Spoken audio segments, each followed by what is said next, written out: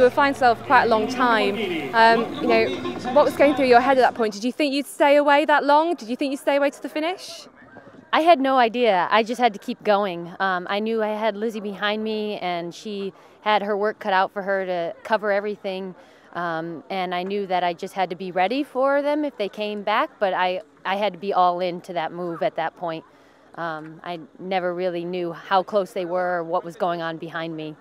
And how did it feel coming into Siena and seeing that finishing line and knowing that you could put your hands up and celebrate?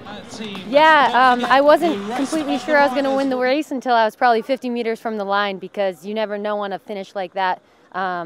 With such a steep, hard finish, you can lose seconds if your legs are shot really quickly. So I just had to keep powering to the line till the very end.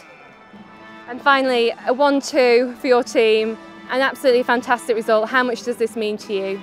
Yeah, this is a huge win. This is one of my biggest single-day wins, and so I'm really excited. And to have Lizzie as a teammate behind me was really great. And it's just an honor to win here, and such a great feeling within our team, because yeah, we all have each other's back.